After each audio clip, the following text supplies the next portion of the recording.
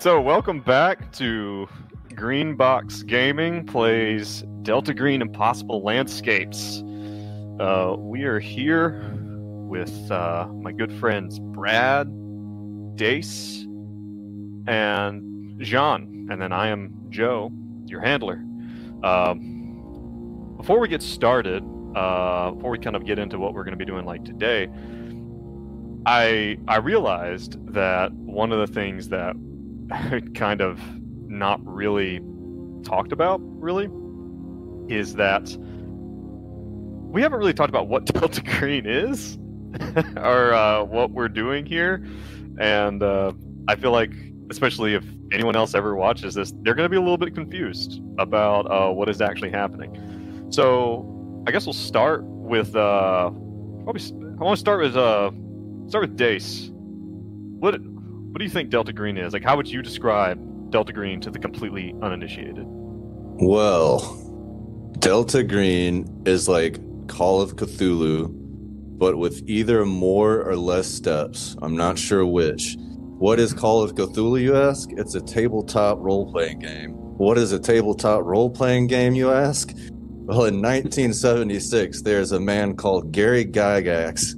All right. I think we're getting too far into it. What is a Gary Gygax? What is a Gary Gygax? What the hell? What kind of name is Gygax? Like, what country of origin does it come from? I don't know. Maybe Odin. But he comes from the ether himself, the outer world. Delta Green is, I mean, it's a horror-based game for sure. It deals with like Cthulhu mythos, but not exclusively Cthulhu mythos. That's one difference between it and Call of Cthulhu. Mm-hmm. It's about suspense, but it's also about the process a lot more than Call of Cthulhu, I think. Like, it's the organization of Delta Green is almost as much of a character as PCs, and like the mythos behind it and the history of it. Is that fair to say? Yeah. So how about this? How about Jean? Like, what do you think about, or what do you know about the actual organization of Delta Green itself? Like, what's your conceptualization of it? It's shadowy at best. It's a shadowy organization that isn't really an organization, but more one of those that you do not talk about. So it lies in between. Okay. It's not best. That's all you should know, and that's all the questions you should ask, frankly, because right now. Well, okay. That's Brad, talking about this. Really all we need to know. I don't think we have to ask Brad. I think we got it. Yeah, don't ask about it. Don't talk about it.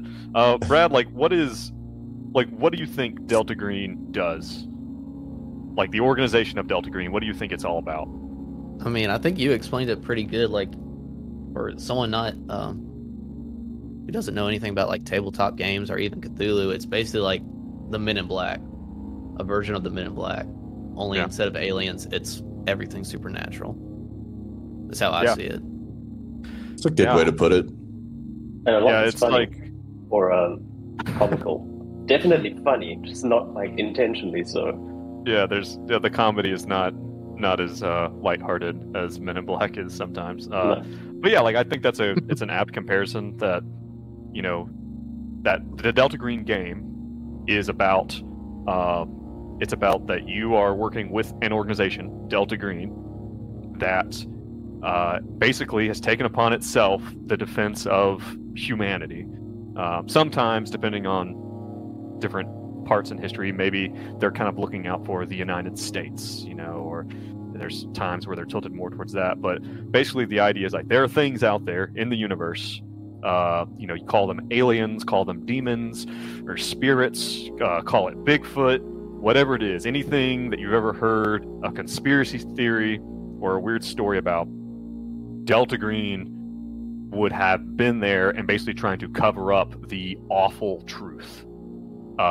That, you know, that something is going to get us eventually. Like, I think that's part of like the Cthulhu mythos kind of idea, is like that there are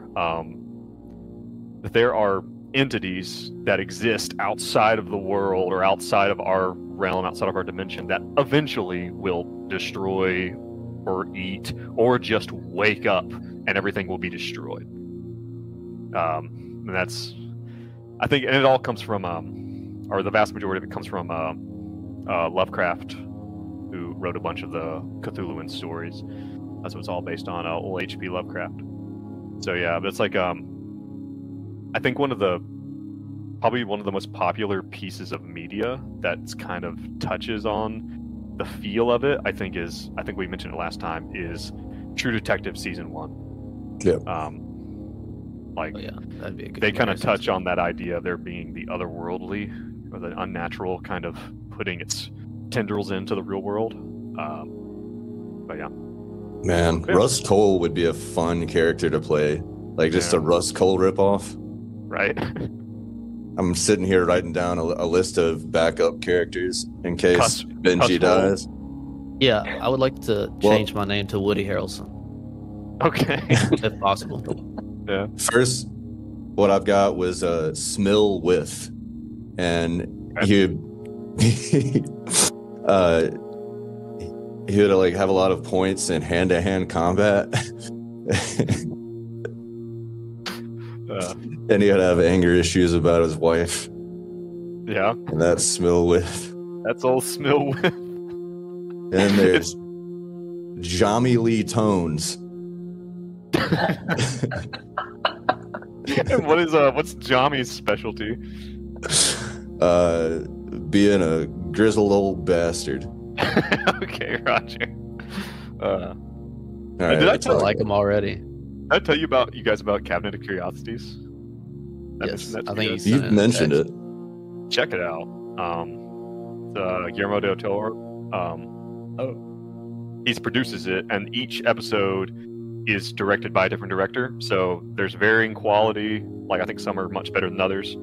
I think there's 8 episodes, but some of them are like crazy good and really, really touch on some of the things that make Delta Green great. You know who writes it? Is it one writer or is it like an anthology type thing? Every episode's completely different, completely separate story. So yeah, I don't know who the individual writers are each one. Yeah, I still want to see that last thing Nick Cage has been in that was straight up like a Lovecraft story, Color Out of Space. Have y'all seen that one yet? I have not. It's a movie with Nicolas Cage in it. Not Nicolas Cage.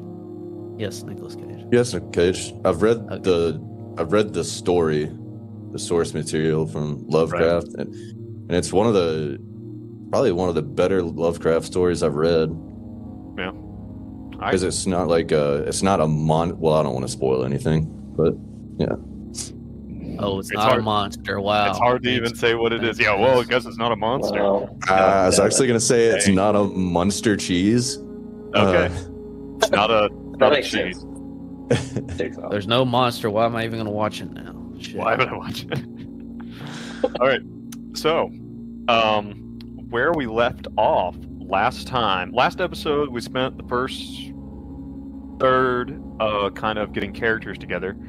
And we were introduced to our 3 characters. We were introduced to Brad's character, Hank Ellis, U.S. Marshal, to John's character, Benedict Farthington, and to Dace's character, Benji Potts. Nice to meet you.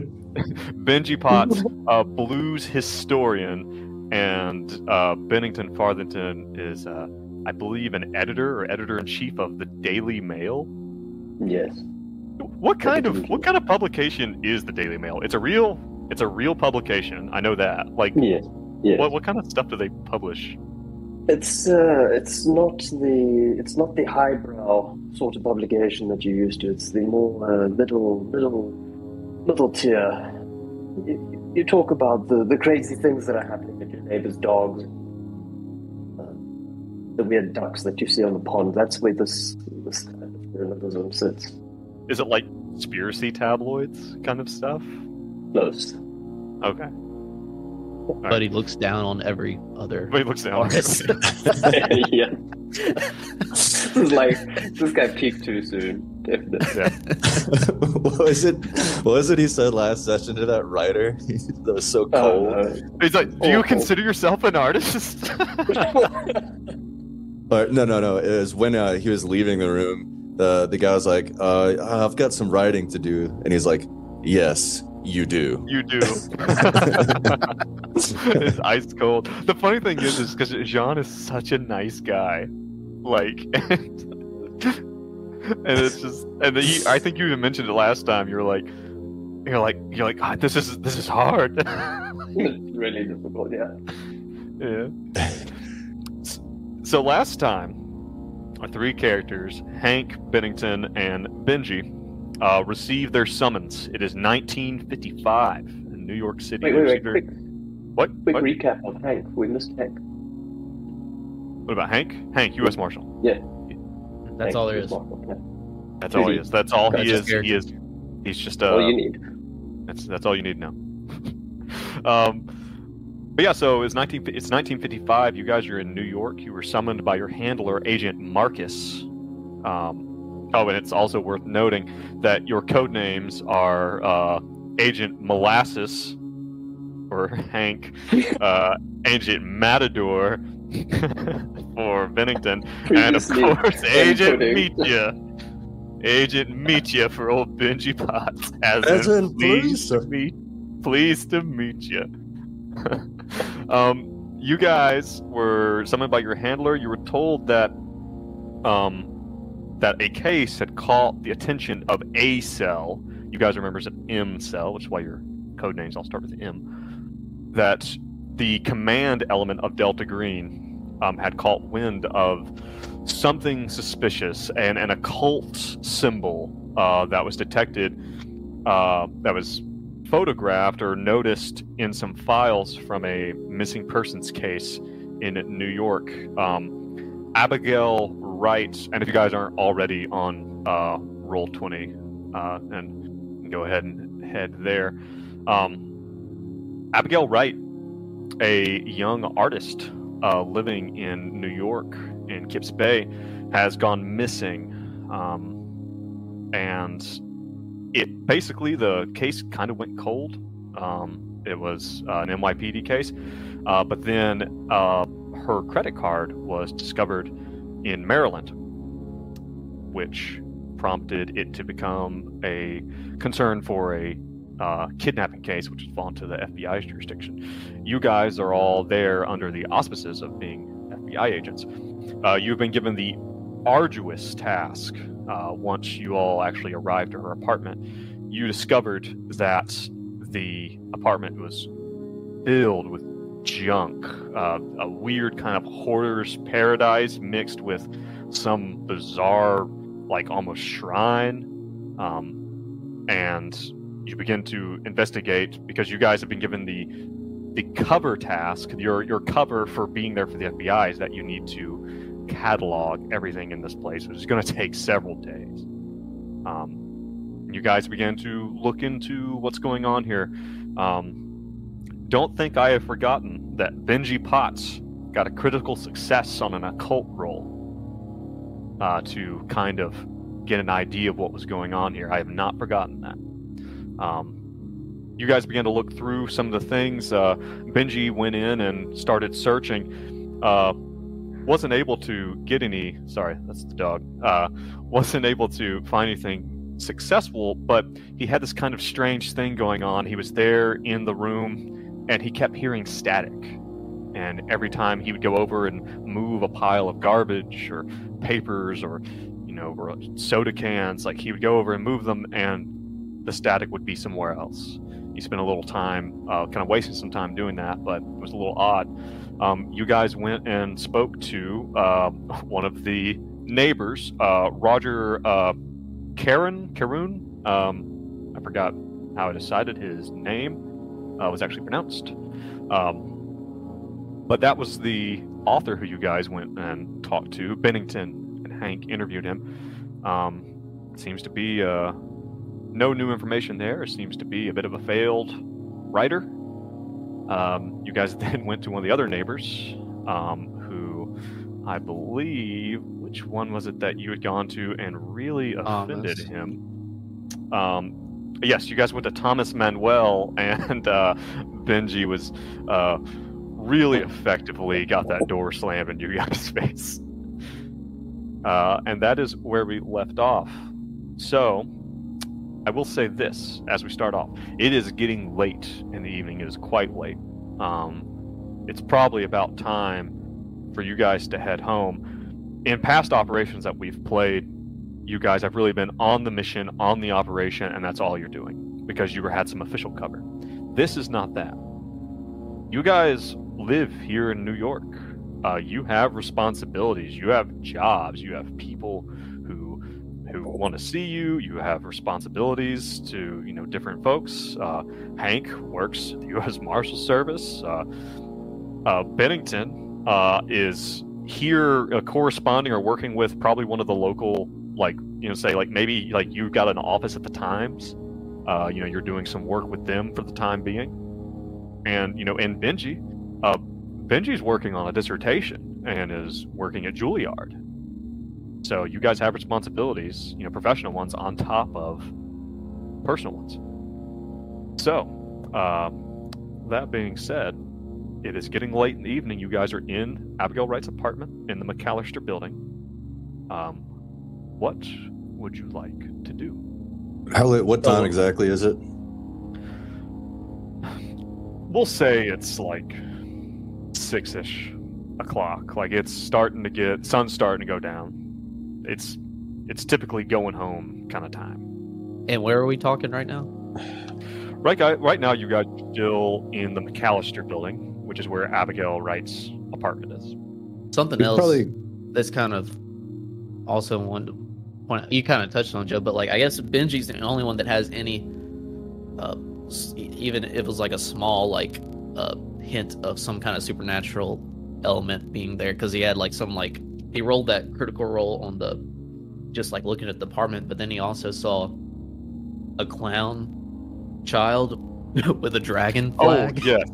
When you guys were in the park getting your briefing, Benji saw something odd, which was he saw this weird clown that was doing this weird dance with this paper dragon and a record player in the park. And then when Benji looked back, it was gone. It was just it's kind of an odd happening. Well, Hank's gonna say, Benji and Benedict, I don't know what exactly brought you to this organization or what you're exactly doing outside of our investigation, but I'm gonna say it right now. I don't like Thomas. Nobody makes a possum's pecker out of Hank Ellis. And I'm gonna put on a mask and come back here later tonight and ransack his apartment. Wow! Golly, that seems by the way, a bit much. And by the way, do you guys know each other's real names, or are you just code names? I don't think we've said it to each other yet, really. No. Just code names. Benji may have, because Benji. Yeah, maybe. Okay, so Hank is saying that he's going to come back and rob this guy's place? Well, yes, I am, because for all I know, I don't know if any of y'all have seen any nonsense about a markings or whatever the organization found. I don't see it. For all I know, the Wright girl's in that man's apartment, and he was acting suspicious, and that's where I stand. You do also know the NYPD has interrogated these people. You guys talked earlier in the day with Detective Guardanda, is that it? And he had told you that they were going to bring over the files and stuff for you guys of the interviews and things they have done. So you do know that. You do know that people have been inside his apartment, most likely.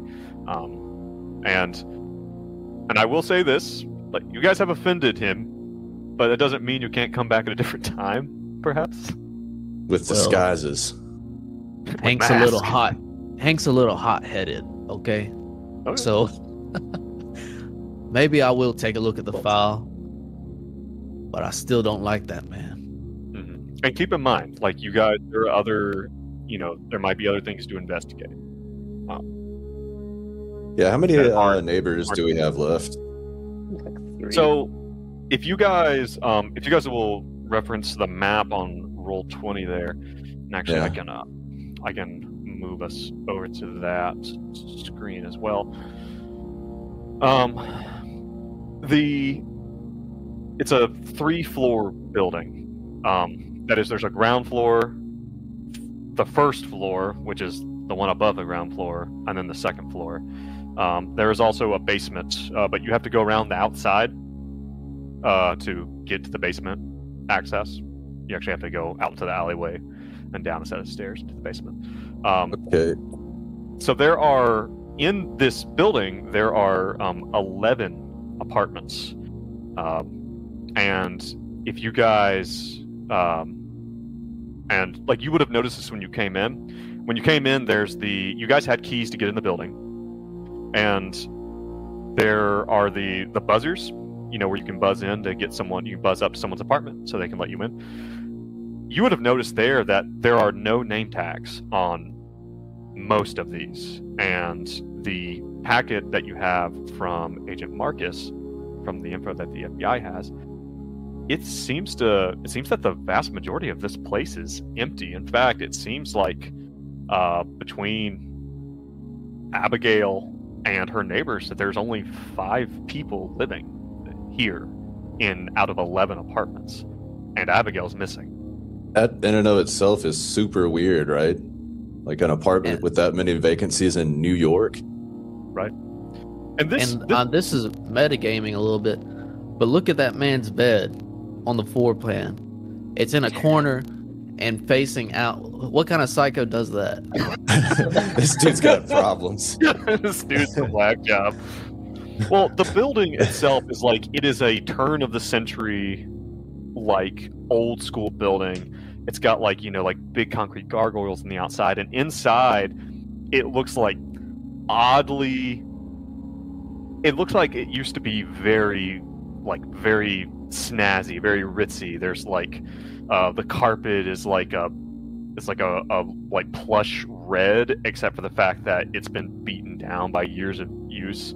It's kind of the wallpaper is gaudy. You can imagine it might have been quite luxurious at some point, but it's peeling in the corners and whatnot. And the banisters are very nice. It looks like an old building that was converted into apartment at some point in time and has not been, preserved super well. It's been lived in. I'm picturing that one swanky casino in Fallout New Vegas that was swanky but has fallen into disrepair. You know what? That's not a bad comparison. Maybe a little less rundown and a lot less ghouls. Less radiation. Yeah. But yeah. I think we probably got time for. Go ahead. No, Benedict was going to say, well, sirs, that seems like that's past my bedtime. I'm going to go and retire for the evening because, honestly, I don't get paid well enough to do this job. Your bedtime is at 6 o'clock? Golly, I thought I went to bed early. And he may head out, but probably go past the mailboxes, and he's got something in mind for the mailboxes. Okay, you do have a mailbox key. For Abigail, it's with her, with the rest of her, the apartment key. There's a smaller mailbox key on there. Well, Good. Benji, it looks like Benedict's left us now. I could use some backup on this operation. I am going to go into this man's room. And there's a reason we are assigned to this. The police couldn't figure it out. That's why we're here. We might need to show a little muscle. Which man are you talking about? Lord have mercy, the psychopath with the bed catty cornered in his room, even though we as characters couldn't see that on the first floor. That's an awfully detailed blueprint. How do you imagine they can see into people's rooms like that? I frankly don't want to think about it too much, Benji, but where do you stand on this night raid? Well, it's only 6. I figure we got time for one more interview, and then I'd like to check out if there's a basement under Abigail's apartment. Is the basement directly under Abigail's apartment? I mean, it's under the building. Because I wanted to check out Lewis, aka the bed psycho's room, because it's directly above Abigail's apartment, right? Oh, he has a I catty think the cornered bed psycho bed, too. is Thomas. Yeah, they both have beds that are oddly placed. Oh, Sounds like Hank wants to continue to harass the person that you slighted by saying "Hablas español."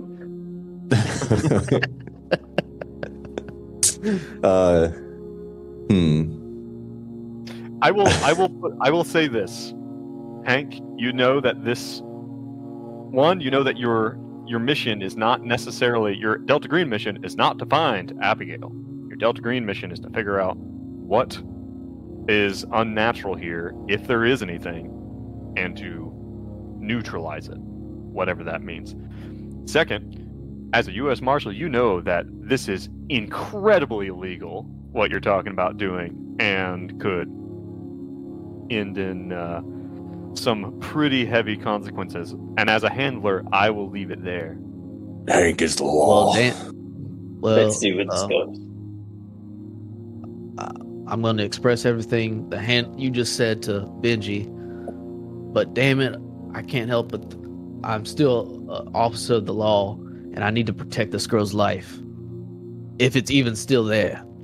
Fair enough. I ain't gonna stop you, but if you do anything illegal, I just don't want to know about it. Well, Benji, I'm very well not going to do this on my own and stop the whole game so I can do something crazy like this, but maybe we'll think about it, all right? I'll just think about it, Benji. I will. All right. Right, So we want to try one Benedict. more interview? Yeah, I want to check out the apartment above Abigail's, see if this guy's heard anything. Louis. Yeah, so you wanna talk to Lewis Lewis Post. Hosts. Get to my info on Lewis. Okay.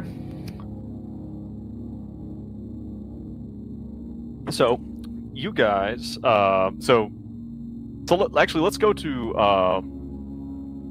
God, what's your ridiculous name again? Benedict. Let's go to Benedict again real quick. So Benedict, you're on your way out. You basically told the guys, like, I'm out. I'm done for the day. I don't get paid enough for this. You're really not getting paid anything for this when you think about it. So you're on your way out, and what are you gonna go do? He's gonna go ransack the mailboxes. Okay. And also open Abigail's one to check if there's anything legitimate there.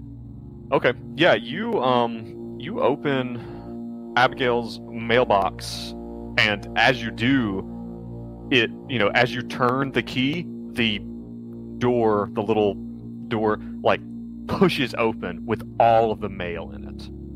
There is a significant amount of mail stuffed into this box, probably from the other side that, postal workers have just been pushing mail in as it's stacked up. Damn it. You see there's a lot of stuff in here. You can take some time to go through it, but as one of the big things that you notice immediately as you're leafing through it are big red letters like past due, final notice, things like that. Looks like a lot of it's bills that have gone unpaid, and in 1995 all of those would have been delivered by mail. There wouldn't be so yeah, that's the first thing. That's what you notice right now, just looking at it without really kind of getting into it. Kind of mutters himself. Fucking grabs all the mail, goes back to the rooms and says, fellas, and I don't know if they're up the stairs yet, but he doesn't give a fuck. So he goes and dumps them along with the rest of the shit in Abigail Wright's apartment. And gets back to the other mailboxes and wants to search or find if there's anything, because he was quite offended by by Thomas Manuel's curtness. So he wants to go and maybe try dig around, maybe even break open Thomas Manuel's mailbox. Okay. So if you try to get into Thomas Manuel's mailbox, you will have to break in. You do not have a key. So does Benedict have? I think I was calling you Bennington, by the way. I think that's wrong. It's his alias, Bennington. Yes. Okay. Does Benedict have a skill that would actually assist him in that?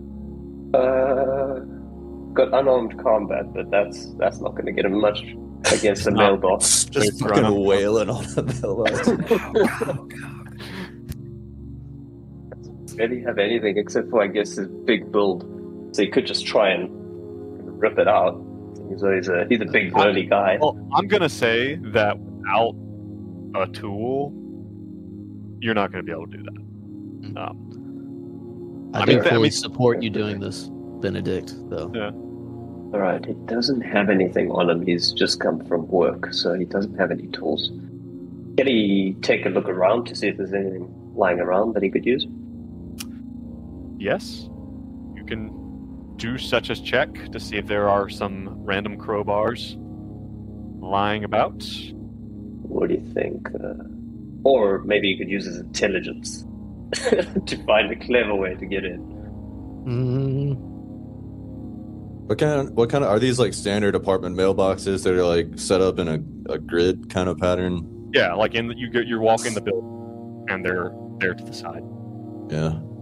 Now, okay, in our apartment building, there's a latch on the side that opens up a whole row. It's not like you can have an individual key, but there's a big latch on the side that opens up the whole section for the mail guys to just like throw them in there. Is there anything like that, Joe? There's probably something like that. Like so there's a space on the back latch, side. you might be able to get like access to all of them. You know? Yeah. All right. Can I go for that? But I need a tool then. Like I'd say you need a tool. You don't have anything. Need a tool. Right now. Okay. Does Hank have anything on him? Hank would have something on him, right? Maybe not on him, but I would just assume he probably can get access to this, right, Joe? I would say that it'd be fairly easy for Hank to get access to pry bar, crowbar, like a multi-tool kind of deal. Well, Hank notices what Benedict's trying to do. He's like, I fully support this idea, Benedict, and on our way out, I will find some tools for you to steal this person's mail. I love how you guys have taken this guy so like personally.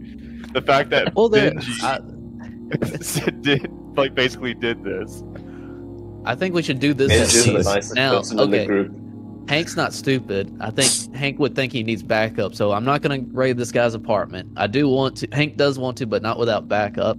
I think at the very least we should snoop around. There's no reason for him not to let us in his apartment, especially. Yeah. Benji's like, I don't condone none of this, but back home, we used a tool to kill cows, and it was like a little bolt that goes into their head and blows their brains out. If we could find one of those, we could probably get these mailboxes unlocked. Yeah. What's most you would wager on a coin toss? Hank just stares. Benedict just looks and shakes his head. Never mind. Simpleton. Never mind. You're scaring me, Benji. All right. So is Benedict leaving in for the time being? No, Benedict, I guess, will realize the futility of what he's doing, but he will wait for Hank at the entrance. You fellas do whatever you need to do upstairs. I'm going to wait here.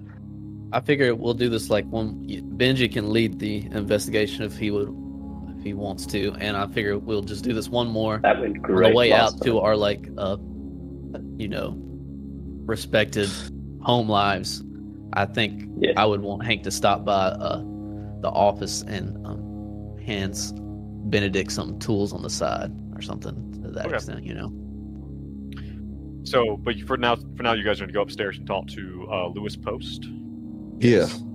Okay, and Lewis, he has the apartment directly above Abigail, as Benji had noticed. He is in 4A, and the letters depend on the way that the building is numbered and the apartments are numbered. Apartments on one side of the building are A, and apartments on the other side of the building are B, and then they're also numbered 1 through 11. You guys get to Lewis' post room, and you give it a knock. Who's going to be engaging with Lewis, or who's going to start out? I guess I will. Yeah. All right. You knock on the door, and as you do, you see. Actually, let me grab Lewis on the old Roll20. Let's grab a picture of Lewis here. Where are we? There he is. There he is. He did it. He's the killer. It's Yeah. him. Yeah. He's on our shit list Look now how as big well. his head is compared to everyone else. Give me a second, guys. Christ. There Obviously, we are. the killer. That's Lewis. You should be able to control that. And I have to finagle something real quick on. Pasty white skin, soulless eyes, nondescript demeanor. Classic serial killer. Classic serial killer. Or just a programmer. Basically the a serial difference? killer. God, it's like every time I look away from looking at him, I forget what he looks like. How's that possible? He's That is- so bland. He's like, if I could describe him in the best analogy I could come up with is like unseasoned mashed potatoes. No salt, no pepper. Wow. I bet he has an acoustic guitar in his room that he only knows 2 songs on. Oh, you know it. And they're both Hoobastank.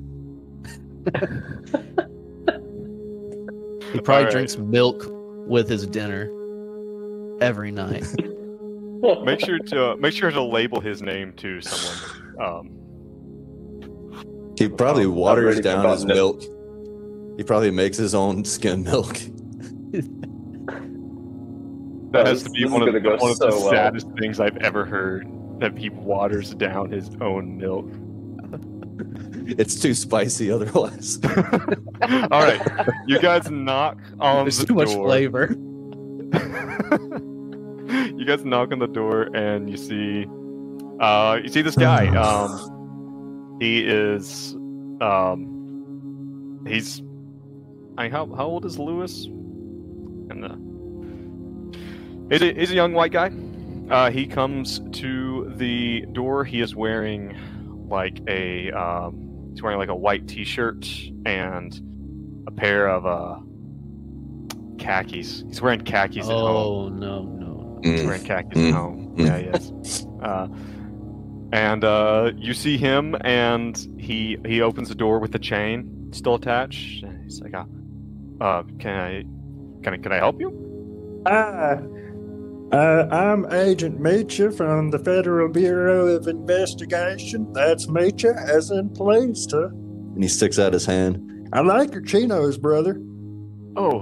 Thank you. Hold on. He closes the door, undoes the chain, opens up. He comes out and closes the door behind him. He's like, "God, are you guys? Wow, are you guys here for? You guys must be here by Abigail." That's right. When was the last time you saw Abigail? I mean, right before, just kind of here and there. Sometimes I think the last time I probably saw her was, I think a few days before the police came around. I have an apartment that faces the street. I think I saw her, come here going. We don't really talk much. But yeah. I already told the NYPD that though. You'd say your relationship with her was pretty casual. I mean, I didn't really know her. Really. Like, not really. I just lived above her. You ever hear any strange sounds coming from her apartment? How is she as a neighbor? Oh, fine. Just regular, Yeah. That's No really strange smells wafting up through the vents. No. No, that's nothing like that. Is it? Shh. Do you think she's in the vents? Do you think she's? Oh my God, that's so bad. That's so terrible. Oh. Look, Oh, man. brother, there's a lot of evil people in the world, and some people are just unaccountable for. Yeah, that's terrible. He say, "Do you think she's in the vents?" Well, you said that. Was there anything bad smell? I'll just assume.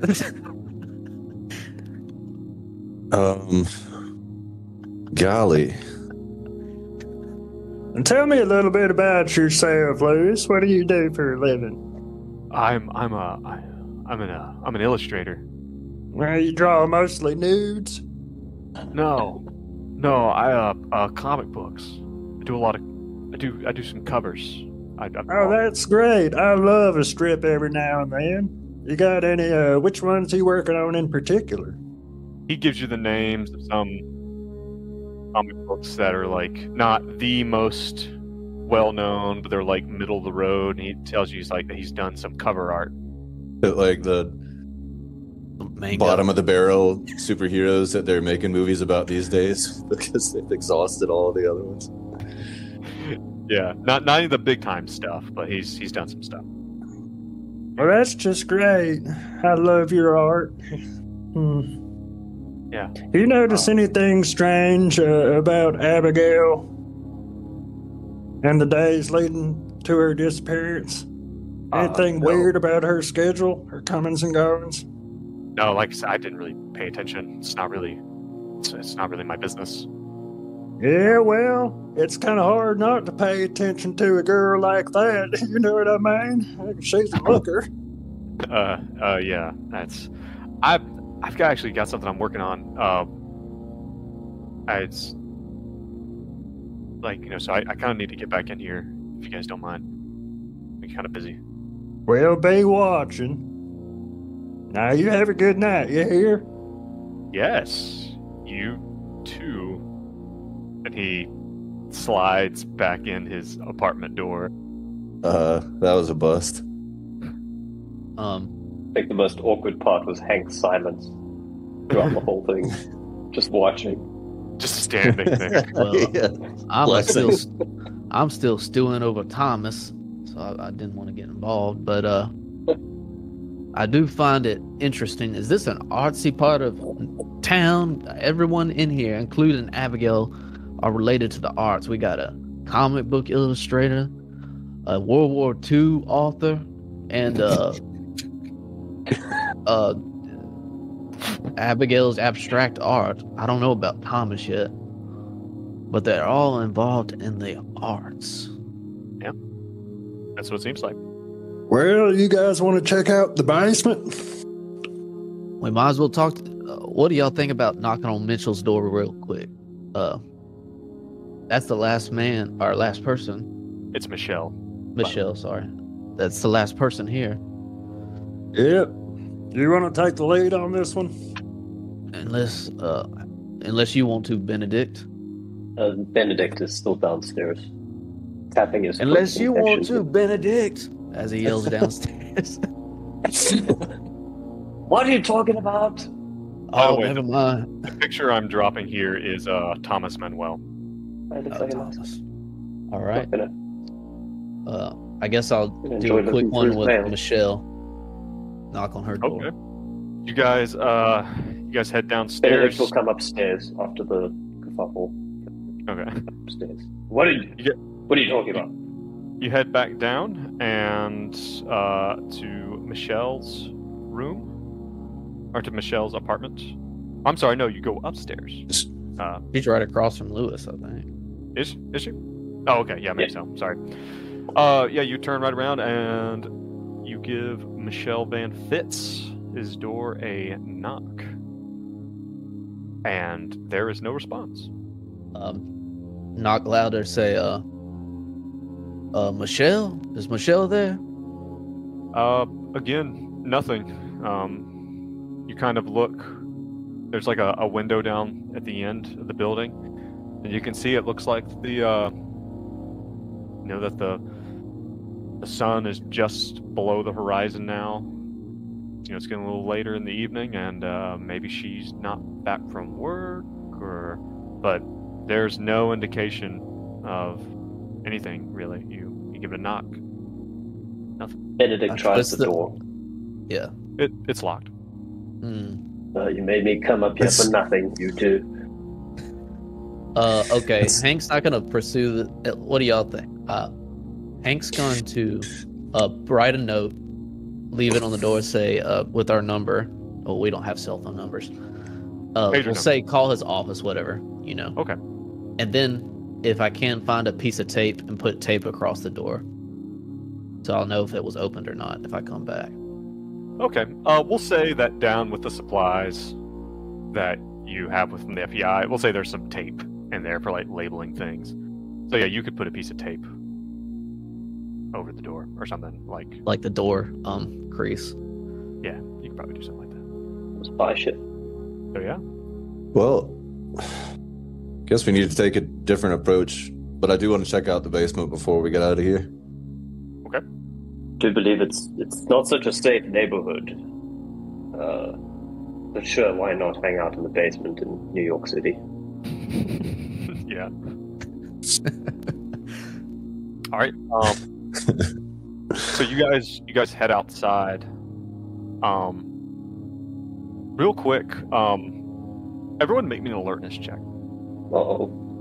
Hey. And when you make your rolls, make sure to enunciate your rolls for me. So you say, I got a whatever over whatever or whatever.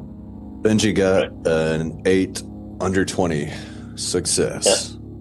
12 under 20 for Benedict. Everybody's really alert late at night. Yeah. Holy shit, we all have 20s and we all passed? Wasted roll. We're gonna notice I got bird. just I just made it 47. Yeah. So as you guys are on your way out, you're coming down the stairs, the ground floor to the first floor stairs. You're coming down, and all of you kind of at the same time, like you kind of take a sniff, and like you're like, and you all like you all crinkle your noses for a second. It's like do any of your characters traditionally have pets? Do you think, like dogs or cats? Benedict has a bird. Benedict has a bird. Benji's probably got a cat. Any of you who have spent any time, it's like that's like dog piss. Wait, where are we? We're just on the first floor, or we're out by trying to get. You're like into on the the stairs coming down to the ground floor, like on your way out. And just like yeah, that sounds like someone has a dog in here. Do any of y'all smell dog piss? Yeah, I do smell dog piss. What is odd is this smells really strong. Like you would go so far as to say it's like that a dog is just pissed in here. Like you can't really see where it is. Like the carpet's all kind of stained already, and you're just like, you didn't smell it on the way up though. So this is inside the apartment building? We're going down the stairwell from the second floor. I don't know why it's labeled first floor, but it's the way because it's called. Let's just call it, because it makes more sense to us. Let's call the ground floor the first floor. Okay. The floor above that, the second floor and third floor. It's so you guys are on the stairwell between the first and second floor. Mm-hmm. All right, fellas. This may be a little strange, but just roll with me here. And Benedict just starts barking.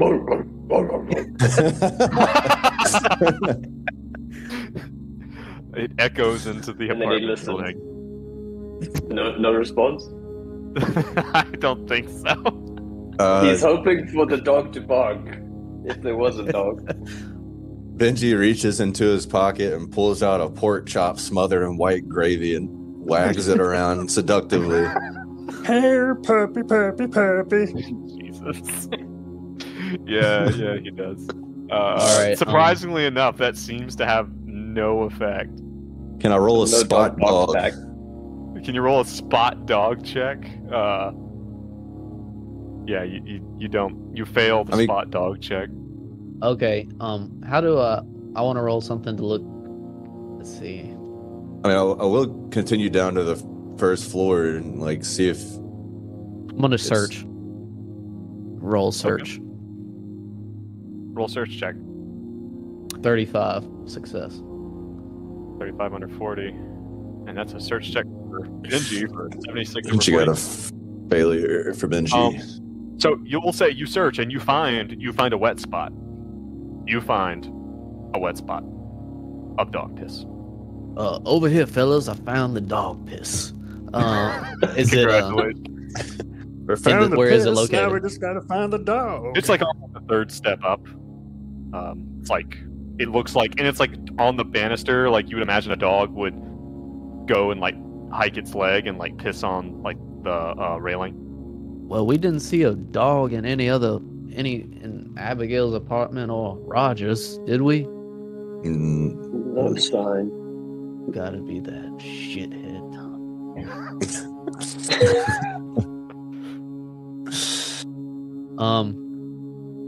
Okay, I don't know what else we could do with this information.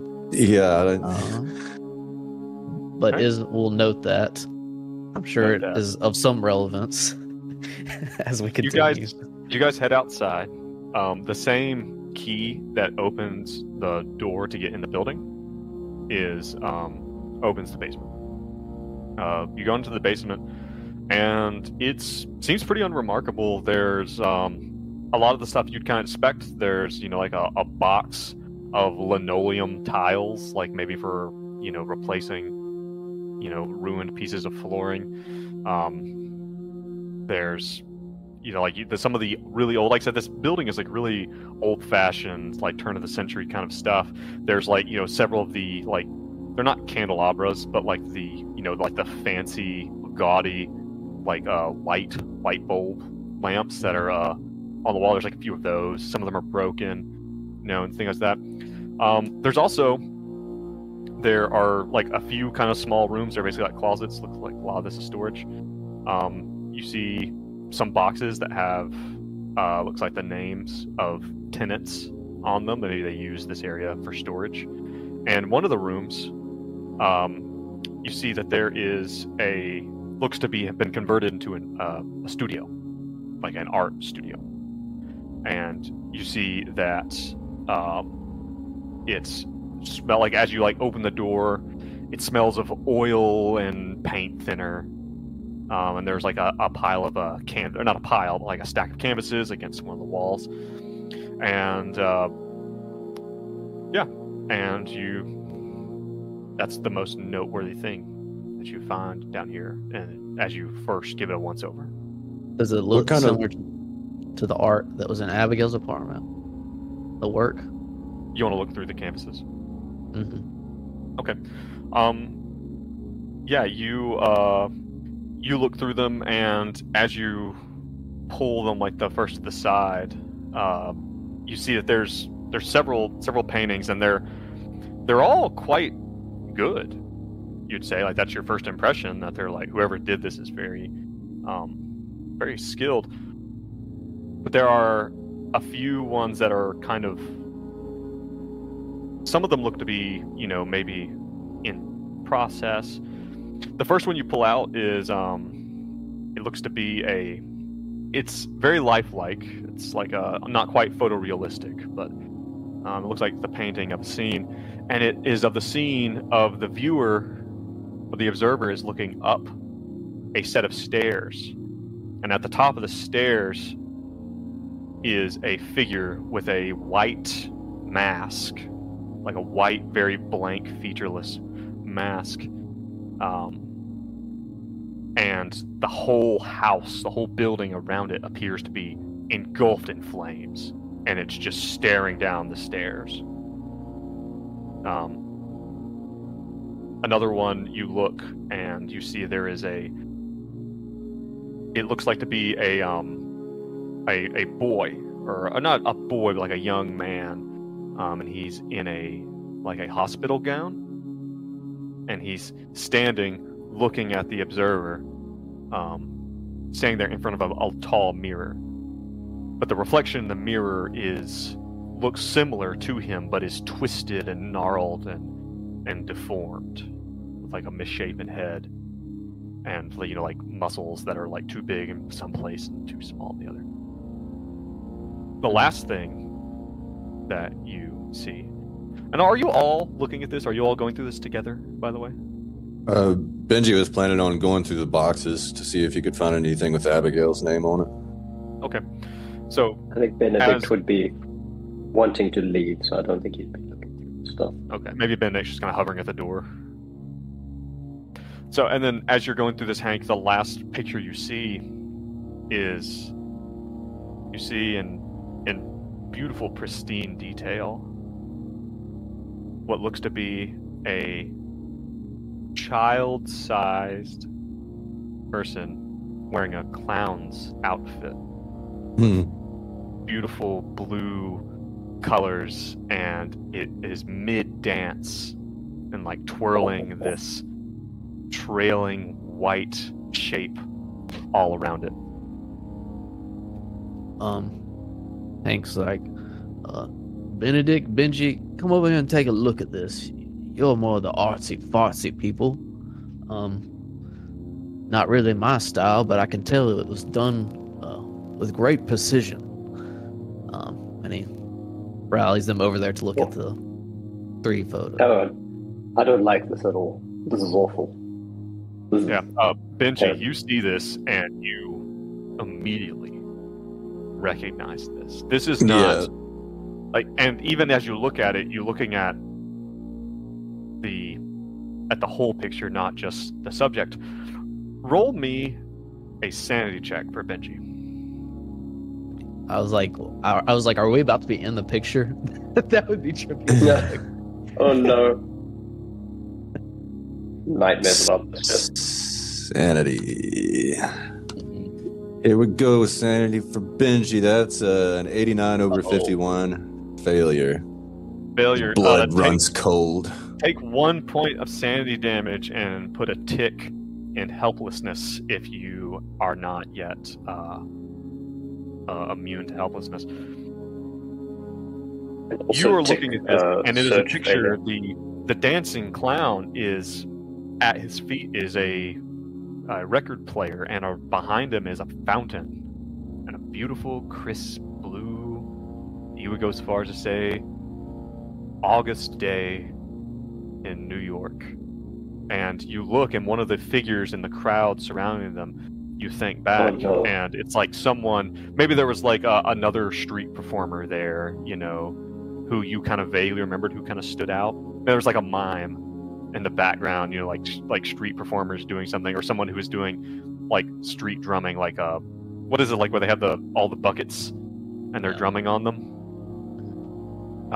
You remember seeing that person also by the fountain, and you see them in the background as Benji realizes this is uncannily similar to you guys when you were meeting in Washington Square Park.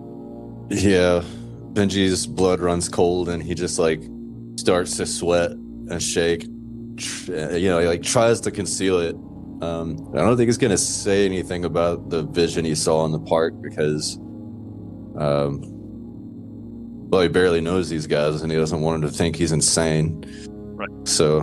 Well, would we notice him like visibly? Yeah. Hank, this fella looks a little sweaty. Well, shit, I didn't think they were that bad. Well, what's gotten into you, Benji? Well, and as you're looking at these, Benedict, you see another piece, and it's wrapped. It's another canvas that's right beside those. It seems to be separate from these. It's wrapped, like in a cloth, like to store it or transport it. And there's a label on it, and it says, "My greatest work." Oh, this looks promising. On the clown one? You said on the back of the clown picture it says "My greatest work." No, there's another canvas that's wrapped up. Oh. Yeah. Benedict will definitely try and investigate that one. You open it. You unfold the canvas or the cloth that's over it, and you're looking at the back. And as you turn it around, for a moment, you're quite puzzled. at what you're looking at, and you realize there's nothing. It's a blank canvas. Blank. Well, this is disappointing. Wow. Yeah, I don't get it. I don't think anybody does. Artists, right? Artist, man. Can he maybe? He's got journalism art. Now I was going to suggest he might like look into it a little deeper. Okay, good. Yeah. Like you want to study the painting? Yeah, I want to study the painting. I mean, because if you want to sit down here in this basement and just stare at the white canvas, then by all means. I mean, you could take it somewhere else and look into it, or do something like that. You guys also notice that in the middle, or like kind of in the middle, or where with some of the other paints and stuff, and there's an easel set up and things like that. I mean, someone has been painting in here. You see a pile of it looks like a pile of cans, like paint cans, and it has a note on it that says for Sammy to pick up. Sammy? Sammy. Oh, Sammy. Sami. We haven't come across a Sammy, have we? No. As a player, I want to see if that thing has like invisible ink on it or some shit. But as a character, I just don't think I would do that. No, I think. Well, I'm kind of going along the same. I think Hank would be thinking the same thing. Describe what's around there. So we have the paint cans with the for Sammy on it. We have these 3 pictures, 4 now with the blank canvas. What else was in the room? Just other miscellaneous supplies. And the boxes that people had storage stuff in, right? Did I find anything with Abigail's? They're in one of the small rooms. Another small room. Good. I think Benedict would actually take the painting home. Be like, yes, I don't get it, but I think I will keep it because, you know what, I think part of what the artist was trying to communicate was for you not to get it, but then to think about why you're not getting it. And I do think I will take this one home. Do you have any problems with this? Dang, that's deep. Personally, I think it was the best piece too. So go ahead. Vinci nods thoughtfully, like, Yeah, it was. God dang it, this is art. God dang it. If you guys look into some of the boxes, if you go in there, I mean, it seems to be like this stuff isn't really secured. I mean, it's behind a locked door. You look and you see that there are a few, but you do find a box with Abigail's name on it. You open it up and it looks to be clothes, like nothing out of the ordinary. And you find some other stuff from with some other people's names on it. You find, something with Michelle Van Thitt's name on it, something with Louis Post's name. It seems to be this is storage, that people are using this area for storage. You find more clothes. You find like what looks like extra kitchen utensils and that kind of thing. Like maybe like some photo albums and keepsakes and things that maybe people didn't have room for in their actual things. Make me a search check. Anyone in particular? Anybody who wants to look through the boxes. I'm definitely gonna look through Thomas's. Right. By the way, I know the little check box. Do we set those or change them or anything for this session? If you are, when we get to the end of the day, you guys are going to. End of the day. Gotcha. Benji got 15 under 40. That's a success. All right, Hank to 2. You guys are both kind of looking through this stuff. Benedict is standing there with his blank canvas. So proud. Looking down his nose at you as you dig through other people's things. And Looking for some panties I can sniff. You don't find. Jesus. All right. You find some women's underwear. They are clean, though, so that's probably not what you. Oh, these are worthless. Throws them over his shoulder. You find some stuff with Thomas Manuel, but it's unremarkable. But what you do find between the two of you, who had the better success? I guess technically Hank had the better success here, so we'll say Hank finds it. Hank, you and Roger. How the hell are we going to say this guy's name? Karun? No, actually, Benji's better success because low is better, right? Technically higher, but succeeding is better. The way it works out. Okay. So, Oh, I didn't know that. Good to know. That's weird. So Hank, you find in Roger Karun's, is how I'm going to say it, in one of his boxes, you're opening some stuff up, and you find a like in and amongst things, and as you're like looking at this box, it looks like this box, all of Roger's stuff has tape over it, like it's been taped shut. This box looks like it's had the tape taken off and then put under another box. And as you open it, it looks to be closed and whatnot. But as you open it and you're kind of rifling through them, out at your feet drops a floppy disk. What is it? Some kind of Lego? And I'll pick it up and look at it. What? I'm just joking. I know what a floppy disk is. Is there any writing on it? It doesn't say anything. It just says private in pencil across the floppy disk. I show it to everyone. I said, fellas, I think I found something. He shows and he's like, this was in Roger's stuff on the first floor. I'm gonna hang on to it. Maybe we can look into this later. Does anyone have a computer around here, or at their apartment or something? Benji probably. You probably have access to something at the marshal's office. Well, I just remembered I have one at the marshal's office. If it's cool with everyone else, we can go get those tools for Benedict to rummage through people's mail, look at this floppy disk, and contemplate over this blank canvas some more. No, golly, what have I gotten myself into? Right. That is a legitimate question.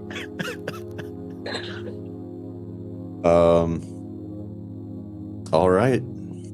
Yes. All freaking right. Freaking right. All right. So are you guys gonna kind of like head out and go your separate ways, or what's the kind of intent right now? I kind of want to go to the marshal. I was thinking we could all go to the marshal's office. Okay. Benedict is sick and tired as a character. I want to hang out, but Benedict is taking it. Okay. Benji's stomach grumbles loudly, and he's like, It's past my dinner time. I gotta go make some mac and cheese Of course. and feed my cat, Alibaba. All right. Well, I'll swing by the marshal's office to get these tools for Benedict, and Look, maybe I'll take honestly, a peek at this. Honestly, I'm pretty happy with what we've done today, and Well, I just meant for later, so we have it on hand. Right. We'll probably come back tomorrow, though. We'll probably harass them some more tomorrow. Right. Yeah. Well, let's harass these poor citizens tomorrow. There's always more harassment to be had. and Benji's like, Good work, team. and we've achieved nothing. I We wouldn't did say smell that. dog piss. I wouldn't say that you guys. Don't be so have- hard on us, Benji. This is how investigations go sometimes, and No. Benji is super optimistic about it. Okay. Dace is not. Like, man, I think we really cleared this apartment building out. I got a good feeling about this one. Except from the breaking and entering and the felonies. All right. You All right. Wow. So first, let's go with. Let's actually move with Benedict. Where does Benedict? Where's Benedict go? Benedict has a small apartment that he's renting next to Judy, his elderly neighbor. Small who's but also nice. Not. He'd like to think so. Okay. would really Now's like nice to to see. think Would so. like people to think maybe. With this painting, I think, price is gonna go up. like, he's ashamed at how dingy it is. Because he doesn't have any sense of taste or any kind of sense of style or design. So he just got something small and dingy. So he goes home, but he does have his little bird at home sitting there waiting for him, little Margie. Right. And I think he goes home. He won't really see Judy at this time because she's already past her bedtime. And usually he would have a bit of a sit down, have a cup of tea with her in the evening. But she's not out. It's way past her bedtime. So I think he would go home, feed Margie, the magpie, a little bit, talk to her, because he can really be honest and confide in Margie. Okay. And I think he'll also try and find a nice spot for his painting. All right. You open the door, and as you do, you see the back of someone in your apartment. They are crouched over Margie's cage, and they're sprinkling bird feed in. And Sir, who are you? You, sir. It Get away stands from up, her. and it is Jeremy, your PA. Oh, good God, Jeremy, you gave me a heart attack. Mr. Farthington, I'm so sorry. I am so sorry, Mr. Jesus. Farthington. You said that that you might be late, and I just thought I would come by, and I'm so sorry, Imbecile. Mr. Farthington. What are you doing here right now? You gave me the key and told me. I don't care. I'm sorry, don't care. Mr. Farthington. But while you're here, please make me a cup of tea, and Yes, sir. and then let yourself out. Absolutely, sir. Can I take that for you? And he Did goes you to the bring me any food? Did you bring me food, Jeremy? Yes, sir. There is. Are you just here to feed my bird? No, sir. I'm here. Am I I put less important than the bird? no, Mr. Farthington. Not at all, Mr. Farthington.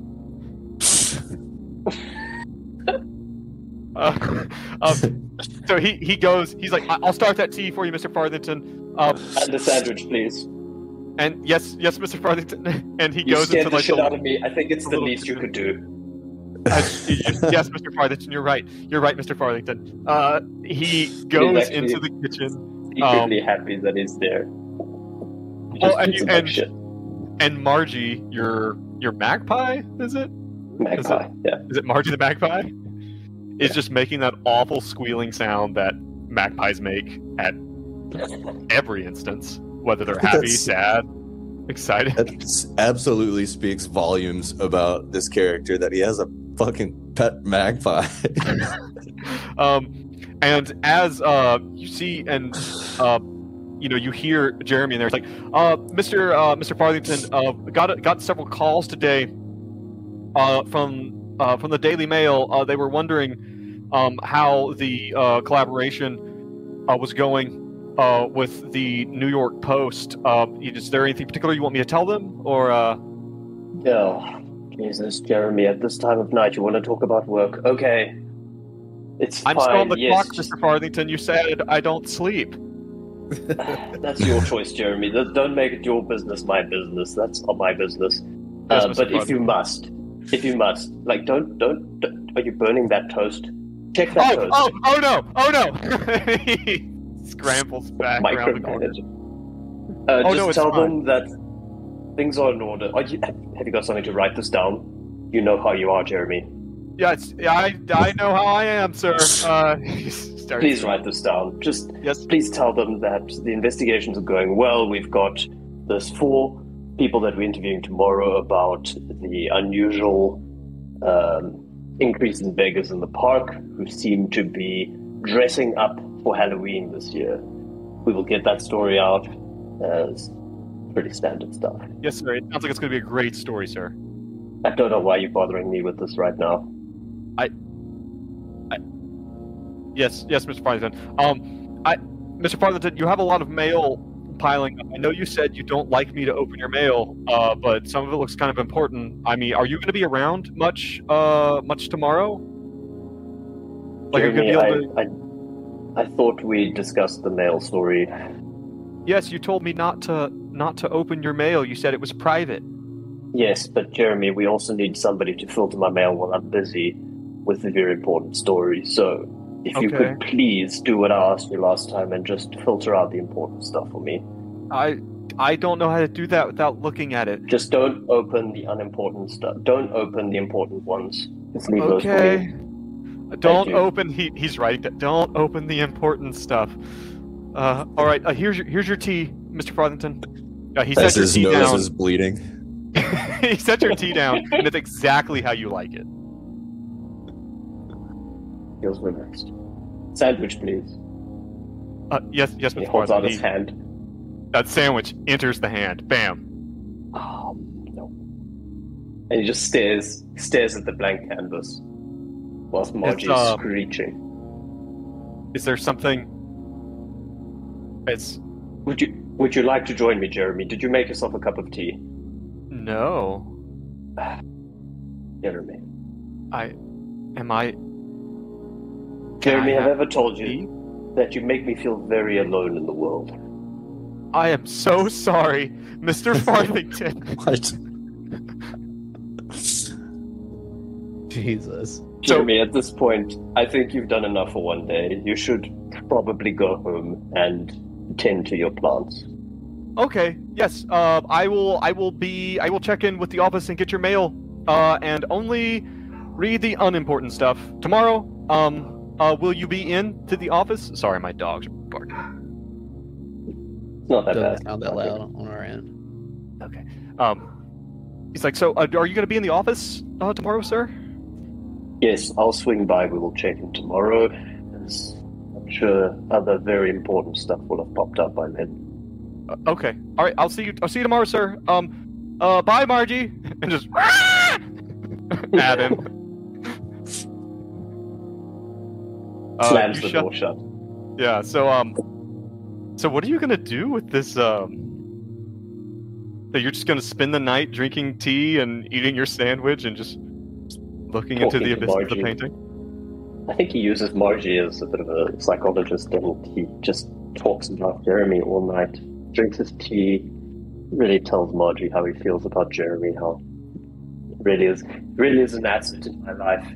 Margie, you understand me though, right? And she looks at him, just her head, Tilts the head. Yeah. He carries on as if she's understanding him. Says, I really do love him. But he's just a handful. And eventually he gets tired of his own talking and goes to bed. Okay. Are you gonna hang the painting? It's just going to sit on the floor near Margie's cage. Okay. But invisible, because he doesn't hang stuff. It's a mess. So it's somewhere that he believes is within sight for him to drink and look at while he's drinking his tea. Okay. So then what about Benji? Yeah, Benji is just going home to his depressingly small apartment. It's clean though. He tries to take care of the place. Throws on a Howlin' Wolf record while he makes his mac and cheese. Pours out some dry food for Alibaba. Who is Alibaba? His cat. Oh, the cat. That's right. Is it really your cat, or is it just a cat that kind of comes and goes? No. Alibaba is his cat. The neighborhood cat is named Breakfast. That's right. Okay, gotcha. So when you get in, you see there's a message on your machine. Little lights is flashing as you enter the home. Well, that's probably not important. He stirs his mac and cheese. All right. Goes to bed. All right. All right. Yeah. Fuck the handler, and let's move on. Next thing. Yeah, I'm gonna check the answer machine. All right, here it's like beep. It's like Benjerino, Bench Machine, dude. It's Skylar, man. Hey, give me a call when you get in. Just call my mobile, and yeah, it's like I wanna talk to you. It's got big blowout plans for this weekend. You got any plans? Nah, of course you don't. All right, hey, give me a call, man. Beep. Oh, Skylar. Such a joker. Yeah, he calls Skylar's mobile. Yeah. cell phones are not as big as they were in the early 90s or late 80s, but still they are very expensive, and not everyone has one at this point. So you call Skylar, and it's kind of hard to hear him. It sounds like he's at where he always is. You know, some party. You hear it's like, hey, Benji! Hey, yes, it's Benjerino. Benjerino! Hey, man, what are you doing? Oh, nothing much, Sky Dog. Oh, yeah, man. Hey, listen, there is this huge thing tomorrow. It's tomorrow night, and I want my number one wingman. I want don't Benjerino know. there. I've got a lot of writing to do on this dissertation. Benji, come on. Well, all right, I suppose I can take one night off. Benji, like, dude, this is not like, look, I know I've dragged you to a lot of these warehouse parties and grand openings and stuff. This is gonna be like nothing else. Do you understand me? You know, I got one word for you. I got 2 words for you. You ready? You ready? Is it 1 or 2? It's 2. All right, I'm ready. European models. That's all I gotta say, man. You get yourself stoked, and I will see you. I'll be by to pick you up at 6. Oh, good golly. How's your daughter? I'm not thinking about that right now, Benji. It's not headspace I'm in. You're really fucking harsh on my vibe. Tell little Cassandra I said hey. I hope she's doing all right. I mean, she's with her mom. Anyway, Benjerino. All right, hey, I'll see you tomorrow. I'll pick you up. I'm picking you up at 6, brother. You ready? You get fucking ready. European models. I said it. I said it again. Okay. All right. Love you, brother. I love you too, Skylar. All right, Capify Delta. That's right. Maybe Hank. Well, I was gonna sing our fight song, but I guess. All right. Yeah. And yeah, he finishes his mac and cheese and fires up his outdated Macintosh and starts working on his thesis or his dissertation. Yeah, and that dissertation, it's what was it again? It was the ethereal and the blues. Yeah, doesn't have it's as yet untitled, but yeah, the subject is how the crossover of the uncanny and the blues. Yeah, and the funny thing is, like, you were actually told by some Delta Green people that this paper needed to not contain anything true, about the unnatural. So they've really kind of put a hamper on your own personal pursuits of your academic life. Yeah, I think Benji would be writing 2 separate dissertations, like the real one and the one that he's being forced to publish. Gotcha. Yeah, because you had an interesting encounter in Clarksdale? Yes, Clarksdale. Yeah. All right. So Benji's just gonna slam out some work until he gets too tired, or He probably has a pretty rigid schedule. Writes for an hour and a half and goes to sleep around 10. Okay. Pretty tame stuff. Alibaba curls up on his chest. Yeah. Hank? Just you and me, Allie. Hank Elliott, U.S. Marshal. Joe, remind me, does the sanity replenish after doing good things at home, or is it just as an mechanism? The sanity just not replenish. Sanity is typically only is recovered in home scenes and the stuff where the in-between mission stuff. Don't worry about replenishing sanity, John. Why are you worried about that? I'm more curious. Asking for a friend. Says the guy that brought the blank painting that is the psychopath's best work to his home. Hank Ellis. So he's gonna head to the office late. I don't imagine there's anyone around, or is there? He's gonna go. I mean, into the office. marshal's office, there's always something going on. So there's definitely security, and maybe there's functionaries and stuff. They were kind of doing some stuff. There are a few agents here. You might see another marshal who's like at their computer, typing up a report or something. They see you and just like, Hank, as you go in. Howdy there. He sits down at his desk and, he's a ways away from Georgia, and he calls up his mama, who's taking care of the 5 kids. The 5 kids' grandparents are taking care of them. And he calls up he says, "Hello, mama." Wow, that's weird. My phone just started ringing. Oh, hello. Wow, that was. Yeah, your mother, and your mother's not really one of your bonds, is she? Well, she's taking care of the 5 sons. Right, the 5 while sons. he's out of How old are these sons? I got the impression they were, because Hank is 45. Yeah, they're between the ages of 35 and 7. Okay, so she's probably not taking care of all of them. Well, they're all staying with her, as far as I know. Okay, they're one contiguous unit. I say, "Hey, mama, just calling to talk to my boys. Can you put John on the phone?" Yeah, Hank, about that. You know Marjorie. She wasn't doing too good. Right. Yeah, John went up there with her. I don't think she's long for this world. John's awful broke up about it. His mama, poor thing. Lord. And you know that Marjorie has been, battling breast cancer, and things haven't been looking good. You don't really keep up with her. Hank doesn't. I don't think Hank really gets along many with his exes. Hence why none of them are his bonds. No. Right. He's gone up there. He should be up your way. He said he might stop in and see you. Well, that is wonderful, and I look forward to that very much. Tell John I'm thinking about him.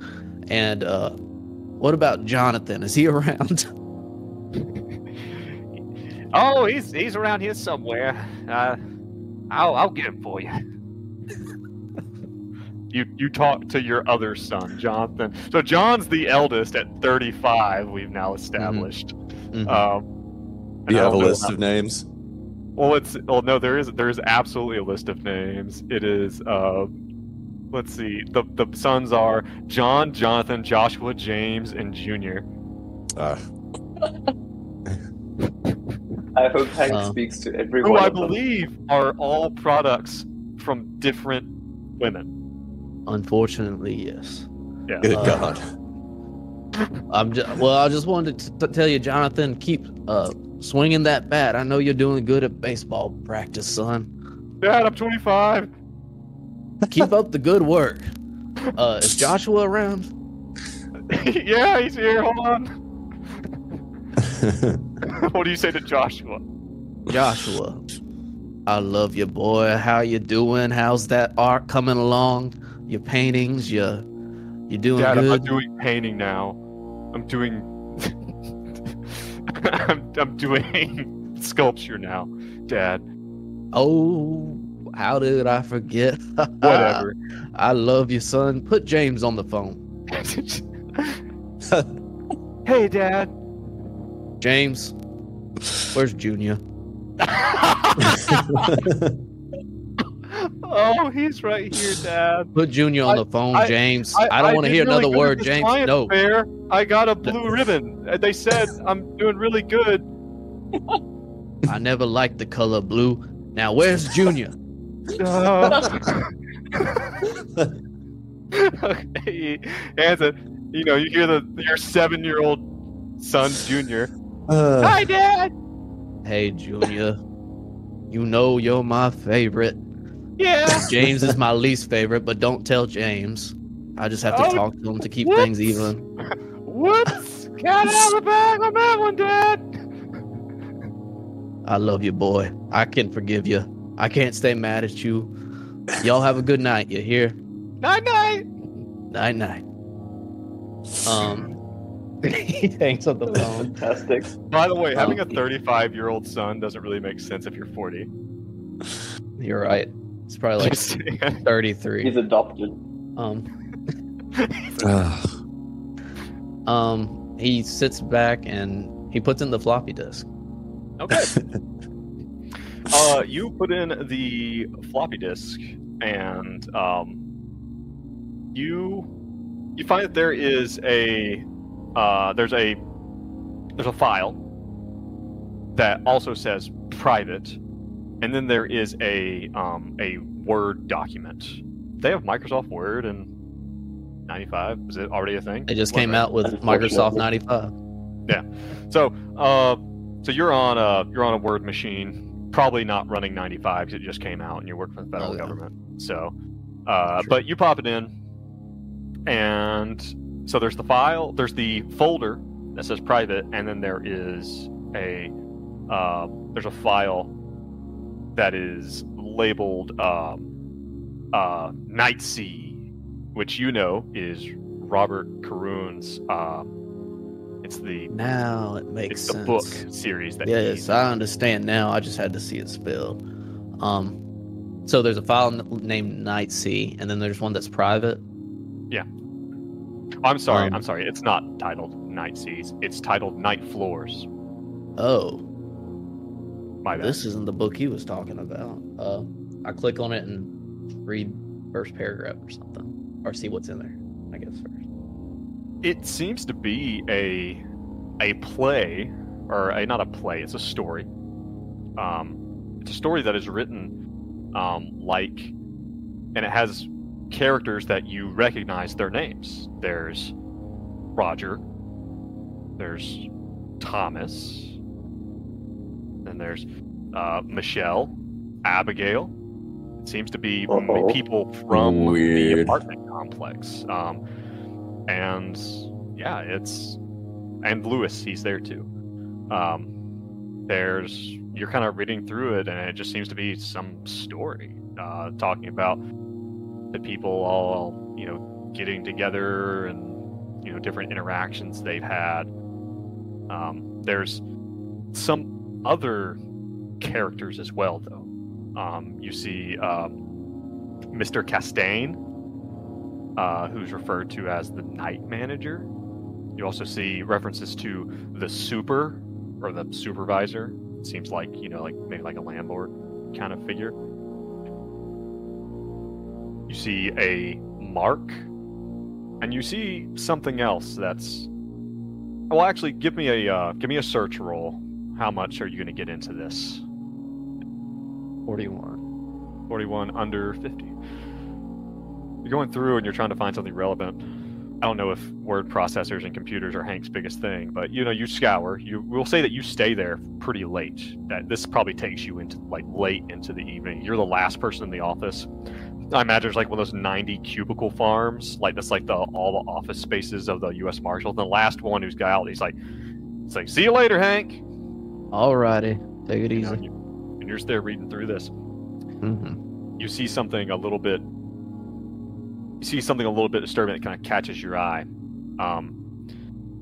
It talks about that a bunch of these characters are all in a smoking lounge, is what it sounds like. And you're flipping through the pages, scrolling down. You see it's that the character Mark enters in and says to everyone's sitting around smoking cigars and drinking whiskey.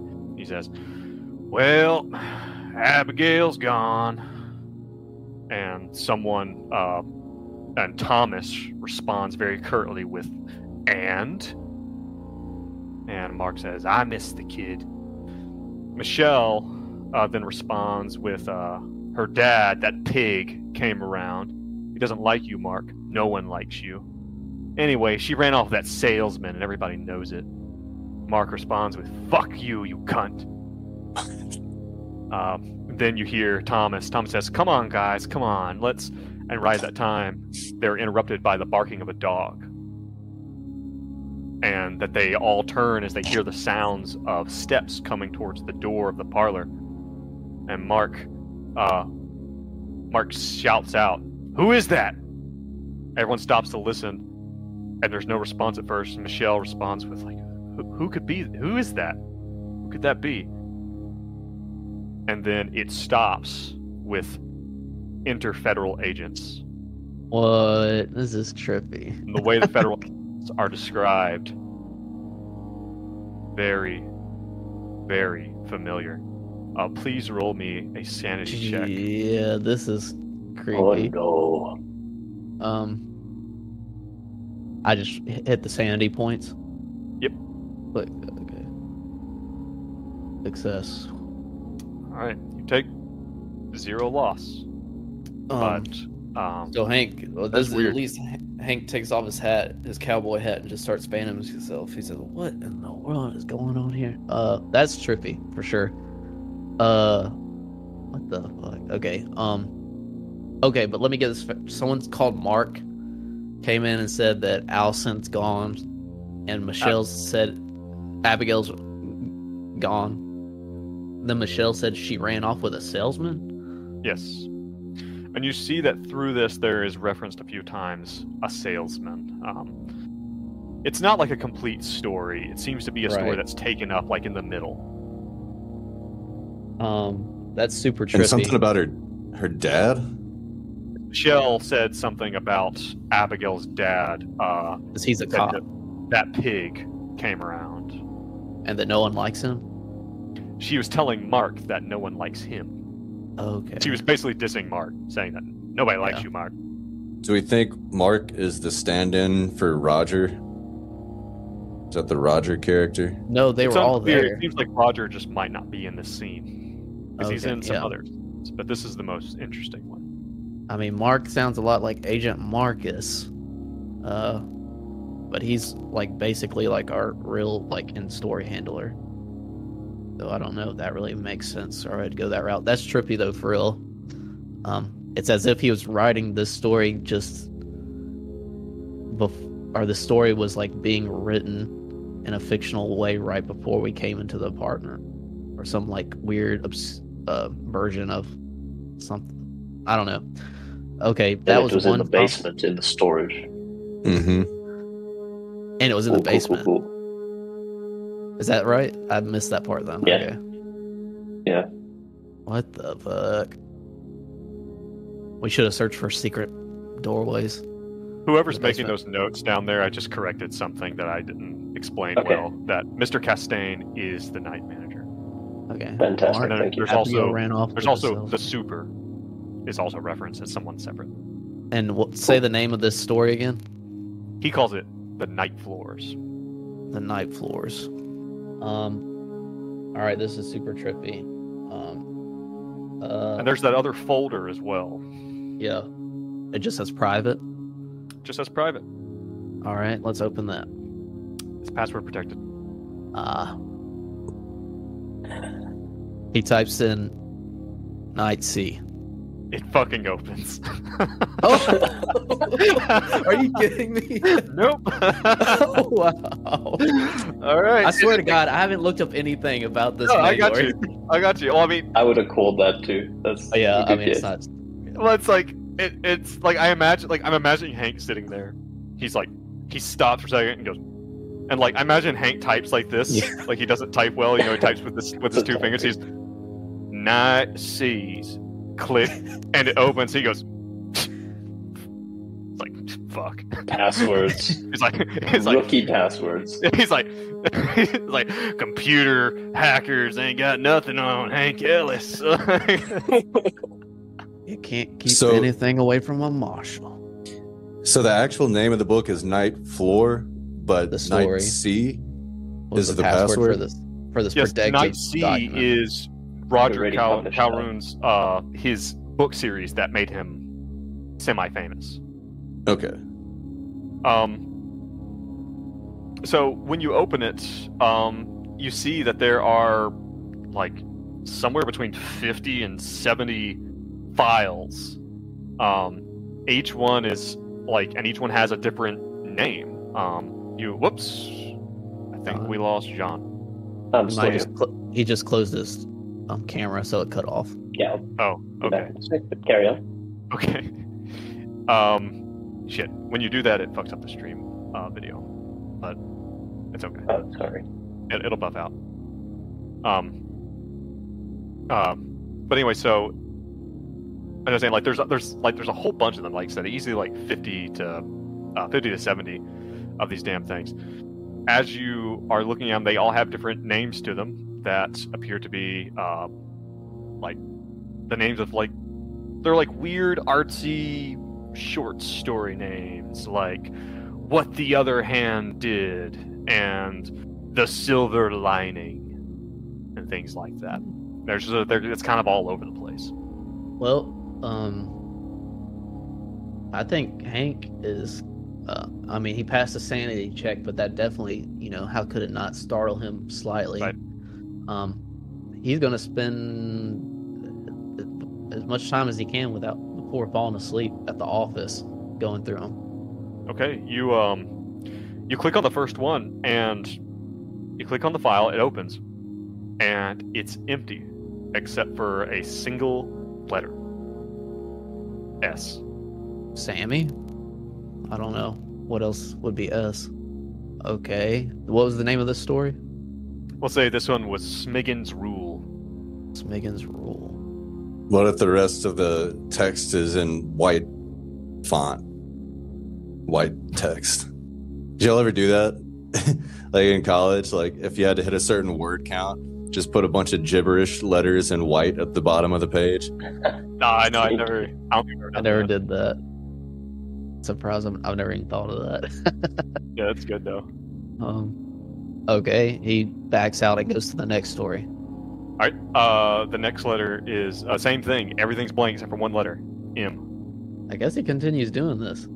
You continue doing this. I assume you're writing these down. Right. Or something. Okay. You go through different thing.